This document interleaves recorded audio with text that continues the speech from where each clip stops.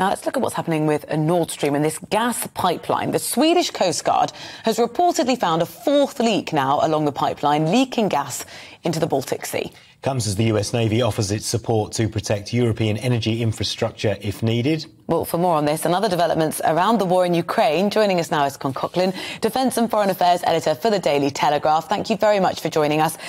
Just explain, what do you think is happening with this pipeline? We've had the head of the European Commission, Ursula von der Leyen, and NATO saying this is sabotage, but it's very complicated to actually investigate. It certainly is, particularly as there's still gas spewing out of the pipeline into the Baltic Sea. So I fear it will be some time before we have a proper examination of the pipeline to see precisely the cause of this. But, I mean, everybody's pointing the finger of suspicion at Moscow, at Vladimir Putin. The Ukrainian president, Volodymyr Zelensky, has made it quite clear that this is straight out of the Russian playbook to intimidate Europe into dropping its support for Ukraine, because if it continues supporting Ukraine, then the lights will go out. I mean, it's just classic bully boy tactics by Vladimir Putin. So that's how it looks.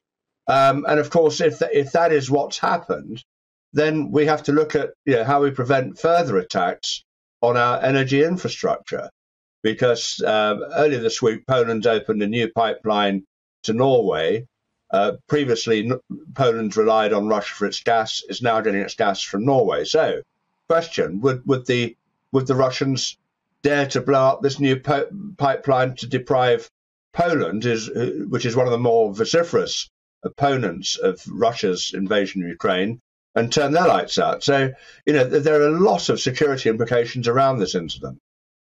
Con, one of our viewers has been in touch with us this morning, David. Morning to you, David, who says, why would Putin blow up Russia's pipeline when he can just turn off the gas? Well, quite. But I think, when you're dealing with Putin, you try and apply rationality. If Putin was rational, he wouldn't have invaded Ukraine.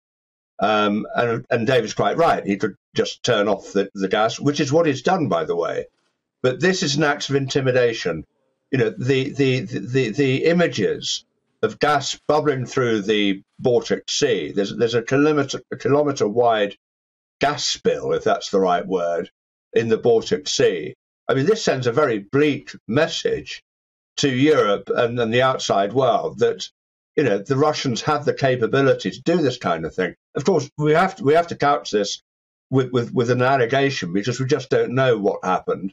And of course, we could all look very silly if it's just a technical fault that's happened. But it seems very unlikely at this point. We're saying categorically, they say this is sabotage. They also say if they can conclude that, they will respond with the strongest possible terms. When we look at language like that, what do they actually mean? Well, I think at the moment we're talking about more sanctions, more isolation. I mean, I suppose the upside of what is going on over Ukraine is that however Putin looked at it, he's losing. He's losing the war in Ukraine. Overnight we've had reports the Ukrainian forces have made more advances in Luhansk, which completely undermines Putin's attempts to annex the territory. He can't annex territory he doesn't hold. And he's also losing the economic war. He's trying to hide it, but the Russian economy is becoming a basket case. And the more aggressive he is towards the West, the more the West will react and isolate Russia to the point where they can't sell their gas and oil at proper market rates to the outside world. And that will bankrupt the Russian economy.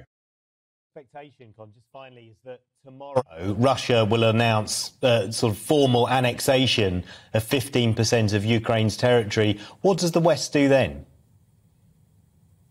Well, hopefully ignore it. The West has condemned this. The United Nations has condemned this as a sham exercise.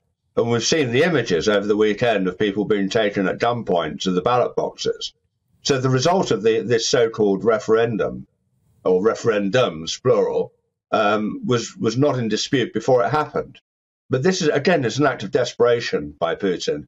If he could hold these territories with the security forces, he wouldn't need to have the referendums, because he can't trust the security and military, and a lot of them have just run away, then he has to have these sham referendums, and he says that this will tie them to Russia permanently. But nobody beyond Moscow, or perhaps even Belarus, actually believes this. So I hope that the West does not be intimidated by this and carries on supporting Ukraine, because the best way out of this is military victory for Ukraine. You're not worried that Putin may frame it as an attack then on Russian sovereign territory from their point of view, and then he uses that as a pretext to using tactical nuclear weapons? Well, that's what he said. Am I worried about it? Not particularly. I think it's an elaborate game of bluff.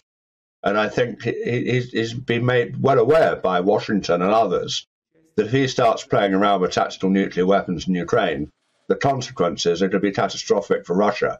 So, again, we have to see this, in my view, as an act of desperation by the Russian leader, and we shouldn't back off.